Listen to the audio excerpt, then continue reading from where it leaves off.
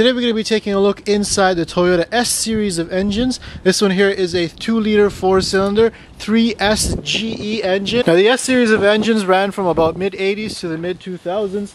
A really strong engine. This one is a more performance-oriented engine, being the GE. There was also a turbo version called the GTE. These used to build about 160 to 180 horsepower, which is quite a lot for a 2-liter 4-cylinder from about 25 years ago. Taking a quick look around this engine, you can see we have a dual overhead cam design here, driven off of a timing belt. Underneath this timing cover, this is your accessory side of the engine where your power steering, AC, and alternator would go. We have a metal valve cover at the top here with an iron block at the bottom here, and hidden underneath this exhaust manifold is a really difficult to access oil filter. Now taking a look at the back of this engine, this is where the firewall would be when it's mounted transversely. We do have a mechanical throttle body over here, as well as a very unique intake system here. It's got an individual runner for each valve because it's got 8 intake valves, 2 per cylinder. Furthermore, we do have this distributor which is driven off of the intake camshaft. This is before coil and plug became standard. Now this engine came out of a Celica that was just sitting on a farm. We don't know what's wrong with it or if it ran, so we're going to tear it down to see what happened. First thing we're going to do is pull off the intake and the exhaust manifold to make some room. And a couple of 14mm nuts later. Now one theme you're going to notice with this engine is that everything seems very heavy and overbuilt. This thing is really heavy, and I bet this is probably where they bolted up the turbocharger for the GTE versions of this engine, being that this was the basis for the turbocharged version. Now looking at this air intake, you can see back in the old days they didn't really integrate the intake and any other accessories into the engine. They've actually used a lot of these bracketry. You can see there's a bracket here that holds it up, and that bracket goes back over there to the front of the head, and there's another bracket at the back here. And then you can see there's another bracket over here, in addition to all the bolts at the bottom here that hold this intake to the head. It really seems like there was an afterthought here when it came to adding accessories to the bare block and head. And I'll go ahead and remove some of these. Underneath the intake manifold you have 2 vacuum switching valves, and surprisingly they're still using old style connectors, using this wire clip here to hold them on. I think I got enough vacuum hoses and wires disconnected. Now back in the 80s and 90s, less thought was put into designing things for manufacturing. You can imagine the person who has to install this on the assembly line will have to connect all of these little hoses and wires and everything and crisscross them and then put the intake on. It should definitely not be like this, especially on a modern vehicle. Hopefully this is the last wire and then I can get this intake off. And with the air intake out of the way, you can see that this is one of the later models of 3S engines that have fuel injection. This is your injection rail over here. It's port injected directly down into the intake runners. You've got 1 injector per cylinder, which means that they have to share it in between the 2 runners here. Now what's also cool is that the valve cover gasket is super simple to change. It's actually just Phillips bolts that go all the way around, about 8 of them, and you could change your valve cover pretty easily without even taking off the intake, because that kind of hangs out back here. We'll go ahead and remove the 12mm bolts for the fuel rail, and then I can remove the fuel rail with the 4 injectors. Next we're going to take off this ignition system. Here we have the distributor, and here we have your spark plug wires, which you don't need any tools for, they just pop right off. Pull out this distributor. Taking a quick look at the cooling setup on here, it's pretty simple. You got your upper and lower radiator hoses. The upper radiator hose is going to come up to this port over here. You got your coolant temperature sensor. That's going to go into the block, circulate. We've got our water pump, which is driven off of the timing belt here, just behind the thermostat housing, and then that's going to go back to the radiator. These 2 hoses here are your thermostat bypass, which is essentially going to short circuit your radiator, and the other one goes to your heater and your throttle body. Get the coolant inlet off. Just take off that coolant inlet, and you can see your coolant temperature sensors are in there. Thermostat off. Alright, next up I'm going to turn to the front of the engine here. First remove some of these accessories and remove this power steering pump. Next up I'm going to remove the timing cover of the engine. I'm going to give this crank bolt a shot. I don't have high hopes. I'm going to remove the upper timing cover. I'm going to knock these intake and exhaust cam bolts loose. And if you look closely, this tensioner wheel actually moves side to side here, and there's a spring in here that keeps timing belt tension. See if I can relieve some timing belt tension here. I'm just going to use this timing belt removal tool here. Here we are. Just going to use my crank pulley removal tool here. Taking a look at the timing belt setup on this engine, you can see at the bottom here we have the crankshaft. Then we have an idler pulley over here, the water pump. The tensioner would sit in the middle here, and then your intake and your exhaust camshafts. Down over here we have another pulley for your oil pump. This guy luckily just pulls right off. I'm going to remove this pulley here. And remove the idler pulley. Alright, down in this section here we have what looks like the oil pump. Alright, now I'm going to remove the water pump bolt. Now that water pump is actually part of the thermostat assembly, so that comes off as one entire unit here with these two pipes for the bypass. Just remove these cams. The valve covers on these old Toyota engines are pretty much a joke. They just use Phillips screws and there's not even much torque to them.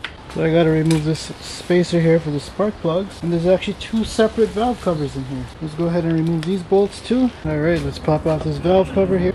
This valve cover here, as you can see, things are pretty clean under here, and there's not that much oil deposits, which means that this engine was definitely sitting for a while. You can see some of the cams here have some rust marks. Maybe there was some condensation inside of this engine that caused it to rust while sitting. This here is the exhaust side with 2 exhaust valves per cylinder, and then this here is the intake side with, again, 2 valves per cylinder. It wasn't until the late 90s when this engine got variable valve timing, but there was no variable valve lift type of system anyways. Well, at least they were using an original Toyota oil filter on this guy. Jeez, that's on there. We had to use an extension on that one. Just remove this timing cover. Alright, next up we're going to remove these camshafts. I'm going to start here at the exhaust camshaft with these 10mm nuts.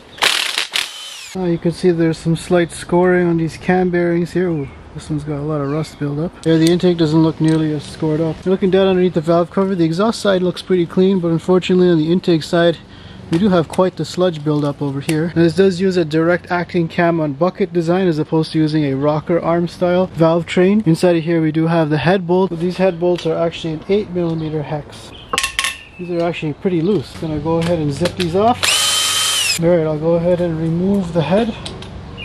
Taking a look at the top of the cylinder head, you could see things are looking really crusty. There's a lot of carbon in here. You also see that these engines still use the composite style gasket. It's not a multi-layer steel gasket, so when you're doing a head job in one of these, it's pretty difficult to clean off. Now down underneath the head, things look normal with the exception of this valve here on the exhaust side of cylinder number 4, which is stuck in the down position. Alright, I'm going to go ahead and turn this engine over. Let's see if there's any mess. Oh yeah, there's something in there. Taking a look at the bottom of this engine here, you can see we have a stamped steel oil pan. This is before the days of the cast aluminum or plastic oil pan. And you can see it's taken quite the impact without any leaks. So I'm going to go ahead and remove all the 10mm bolts that hold this oil pan on. Alright, now I'm going to remove this oil pan. Kind of yucky on the inside there. Alright, taking a look at this engine from underneath, you can see here this is the oil pickup tube. It's got a screen on it. Now the screen isn't too nasty just from sitting there. The engine itself actually turns over pretty smoothly. I don't hear any weird noises or notice anything abnormal. Now this engine is actually a very reliable engine, especially for making so much horsepower from a little 4-cylinder. But what I'm really surprised about is they're only using 2 bolts to hold the main cap on. Many other vehicles will use 4 bolts or even cross-bolted from the outside here. But this one just gets away with using 2 bolts. Let's get this little pickup tube off here. And I can remove the pickup tube here. Taking a look at the crankshaft layout here, just like many other 4-cylinder engines, it uses 5 main bearing caps. Now you've got the counterweights on the opposite side of the connecting rod cap, and that's just to cancel out some of the rotating mass of vibration. Now if you step up to the 2.2 liter 5S FE Camry engine, that one has a balance shaft built in, and that's because that application doesn't make as much power and it's expected to be a little bit more smooth and refined. Alright, I'm going to go ahead and start removing the connecting rod caps. Okay, looking here. Alright, it looks like we have a big heat spot over there, just like the other one. Okay, let's see what number 3 looks like. Same thing, no abnormal wear. And number 2 looks good as well. Now taking a look at all the pistons itself, I don't notice any abnormal wear or damage to them. But one thing I really like about these older Toyota engines is they're just so meaty and heavy. And it feels like it could take a lot of power. Especially the fact that this engine did come turbocharged. Alright, next up we're going to get the oil pump housing out. The oil pump's pretty straightforward. You got oil that goes in here, and it comes out through here to be exhausted into the block. Just remove this rear main seal. Gotta remember to remove the bolts before you put it on the engine stand. Alright, now all I've got left is this rotating assembly. We're gonna go ahead and remove the 10 volts that hold the main cap bearings on. We'll just zip those off. Alright, let's take a look at the condition of these bearings. You can see it's actually pretty clean. There's only very slight scoring there. Again, we don't know the mileage of this engine, just the age, but it's actually not in bad shape. Like, this engine hasn't failed by oil lubrication or anything. Oh my god, this thing is so heavy for a 4-banger. But that was pretty relaxing. Let's get this engine off the stand and take a look at some of the internal components. So here we've got the entire engine laid out here. We're going to take a look at how it works. So starting at the bottom here where we have the steel oil pan, you can see we have a baffle here which tries to keep some of the oil down near the bottom where it can get sucked up by the suction tube. Now the oil pickup tube is then going to bring oil directly to the oil pump assembly. Now this oil pump assembly has an inlet over here where it's going to draw oil in. The oil pump is going to generate oil flow and then push it out through this port over here. Now this engine is from an era when oil pumps were actually serviceable items, just like the water pump on your car, and you can actually replace this oil pump because it consists of a bearing and a seal that can actually wear out, as opposed to newer engines where these are internally chain driven or crankshaft driven and not serviceable. You can see that the oil is going to flow over here. This is going to be your pressurized side, this is your neutral side, and this is your pressure release valve. In case things get too pressurized, it'll just vent it back down to the sump. Now that oil pump assembly is going to send oil through this oil port over here that's drilled into the block, get filtered out by the oil filter, and that's going to send it down the oil galley that runs along the side of the block here, from there all the way down to the back side over here. You can see on this side of the block here they've actually got a threaded insert here. This is again from an era when things were serviceable. Instead of using a freeze plug or pressing a ball, you can actually unscrew this when you're rebuilding the engine to clean things out. Now that main oil galley is what's going to feed the crankshaft to lubricate it, so you can see there's a hole for each one of them here that's drilled down in order to lubricate it from this galley. Now coming up from that main oil galley here are the oil feed holes that's going to feed the head in order to lubricate its components. Now at the top of the engine here we can also see this composite gasket. There's actually not multiple layers like you'd expect in a modern engine. Now some people say that this seals better, but the majority of engines have already moved over to multi-layer steel. Now looking at the face of the head here, you can see it's got a semi-open block design here where it's got these reinforcement points here to make this engine a lot stronger. Again, this being the 3S FE, the more performance oriented version of this engine, in addition to the turbocharged engine that was also available. But yeah, this thing sticking out here is actually a coolant drain. It sits at the bottom of the cooling jacket here, and that's to drain the block. Nowadays engines you don't really see with that, you just have to deal with the mess. Now taking a look at the piston design, I really like it because it's nice, beefy and chunky, and can definitely hold a lot of power. Even the forged connecting rods feel very heavy. The piston head itself has indentations here for the valves. The rings themselves here are pretty thick and can hold a lot of compression, and more importantly the oil control ring has a lot of gap in between them, so they're not going to get clogged up as fast and tend to burn too much oil. Now moving along to this aluminum head here, you can see we do have 4 valves per cylinder, and that's the valve that looks like it's collapsed or bent. This here is an oil pressure damper because it runs off the oil galley that runs in here that lubricates everything. Now the way the oiling system works is you've got this port over here that's going to bring oil from the block. It's going to send oil up to where this pressure damper is, and then that's also going to send oil off to this side. So you got an oil feed going down to this camshaft and another oil feed going down to this camshaft here. The oil is then going to come through this galley up to the first camshaft bearing here where it's going to lubricate that, and it's also going to share some of that oil through the entire hollow camshaft to lubricate all of the other bearings. So taking a look at the condition of the combustion chamber, you can see that the spark plugs were a little bit grayish, brownish, just like the exhaust valves.